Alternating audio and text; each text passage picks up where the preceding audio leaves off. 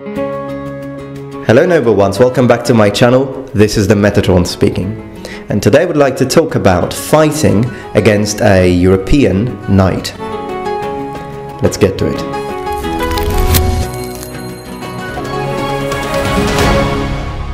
Alright then, back on topic. As you can see, I found my small microphone, which is good for now, considering I'm waiting for my other new microphone, which will be a microphone which will be set up perfectly so you won't see it anymore. But for now, let's use this in order to have a better audio quality. So, today we're going to talk about facing a European knight in hand-to-hand combat. Now, this is a topic that I wanted to address because I often talk about this with people, people of several kinds of people, to be honest, from LARPers to history enthusiasts to lots of different people, video gamers, etc. And it's one of the topics that really drives me nuts the most. So I thought it would be a good idea to make a video. I'll try not to make it try to make it more of an educational video rather than just a rant, but we'll see. But sometimes we might get a little in between. The thing is, when we talk about medieval knight, well, let's consider for now the late 14th century to 15th century knights. We're talking about full plate armor because that is the kind of knight that most people have in mind when they think of the concept of a knight, even if they're not into European history and reenactment. So that is the idea of the knight we're going to talk about today. Now, whenever I talk to people, often I notice, particularly from young people, but sometimes also from middle-aged people, I hear many times people telling me, "Oh, it's very easy to fight a knight. I can destroy a knight." And when I say, "Excuse you, what do you mean? Like, what am I supposed to say?" I notice two categories. Tell me if this happens to you as well. You have people whose knowledge and concept of a knight, and particularly armor, comes from LARP and video games and role-playing games and Hollywood, for example, and these people normally say this: a knight, I can destroy a knight, it's not a problem, he can't move, he's very slow, I'm very quick because I don't fight in armor, I can overpower him and kill him when he's tired, blah blah blah. But this is the first thing. Immediately can tell that they have no idea how armor works. The second category is a little more subtle because they do know how armor works because they've either read stuff or read manuals. For example, they know what half swording is, etc. And perhaps they've been watching YouTube channels, educational YouTube channels on HEMA.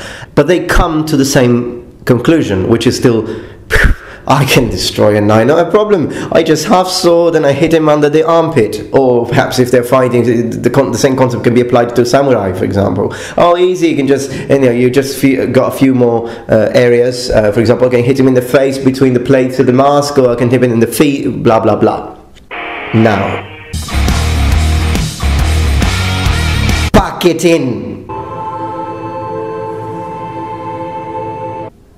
Now, you see, this is where things stupefy me, because, I mean, a knight is, first of all, and let's establish this, a knight is not a moron covered in steel, alright? A knight is a professional, was a professional combatant most of the times. So, someone who knew how to fight, someone who knew how to use their armors, and most importantly, and this is really the point I'm trying to make with this video, someone who knew as much as you, hypothetical opponent of the knight, the weak spots of his armor. So whenever we discuss, I think we've been focusing a bit too much, and perhaps not you, but I'm just saying, we've been focusing too much on these manuals that are fantastic, okay, so-called manuals, we're talking about treaties, of course.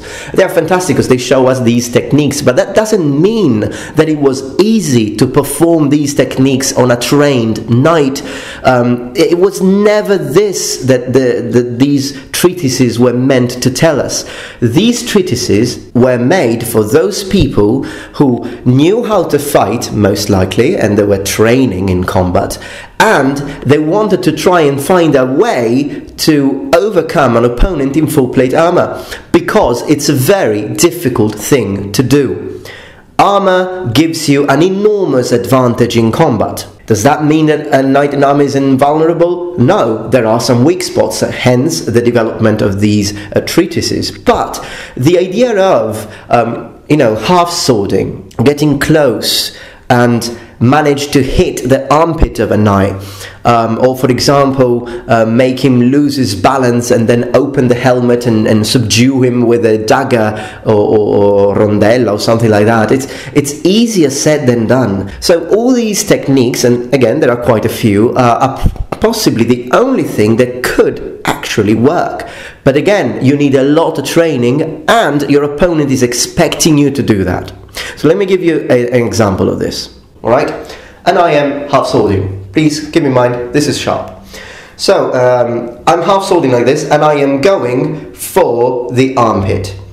Well, first of all, again, my opponent, let's say that my opponent is in full armor. Let's say that I am the knight now, okay? So first of all, if my opponent is not in armor, I am not going to half sword myself most of the time. It's just me, okay? I'm not saying this is the standard rule, I'm saying what I would not do.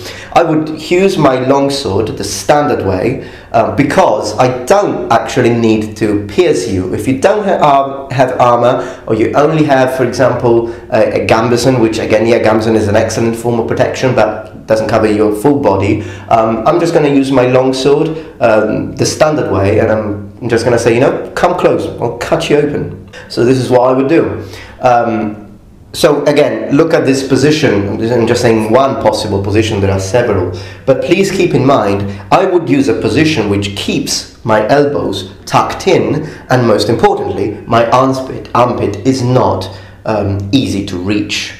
Because I have this in mind, I know this, okay? As a knight, this is my weak spot. That if I fall on the ground, I might be in trouble, okay? So these are the things that I will definitely try to prevent. So what I'm trying to say is, I'm not going to fight like this. This is never going to happen, okay? If I know that this is the only thing that can really endanger me. Which of course happens all the times in games and films. Thus, we now started to expect our opponent to do that. He's not going to do it. Give it a 95% a chance. Even in the case of samurai combat, we know that samurai armor has got just a few more weak spots than European armor has. For example, there is a space in between the mask that can be reached.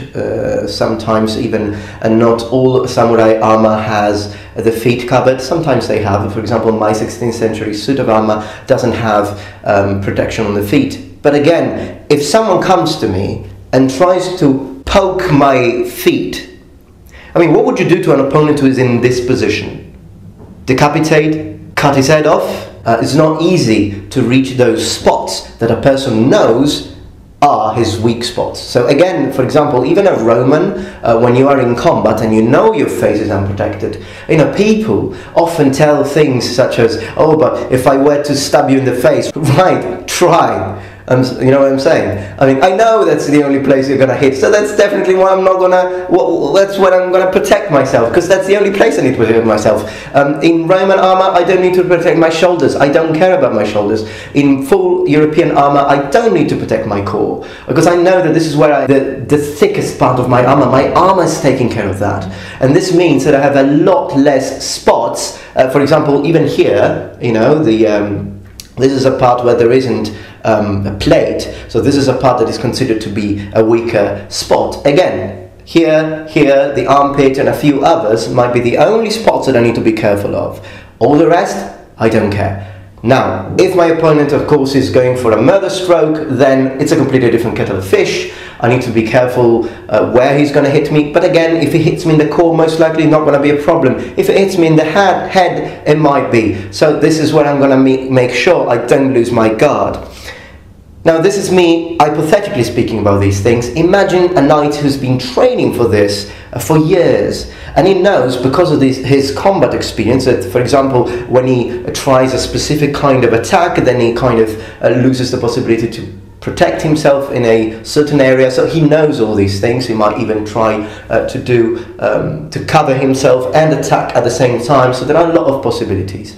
So what I'm trying to get at is, yes, these techniques were very effective and these techniques can be done, but we should not consider these techniques easy to perform, just as much as we should not consider easy any technique in any form of martial art. And please keep in mind that I'm using the word martial art in its true sense, meaning Oriental martial arts and Western martial arts. Considering Mars, the god of war, so Western thinkers, I don't like it when people... I'm into Japanese martial arts, but I don't like it when people just refer to martial arts and they immediately mean karate, kung fu, etc. No. Martial arts is everything throughout the world. European martial arts are martial arts. I mean, HEMA, martial arts, you know what I'm saying? But still, what can you do? The power of media.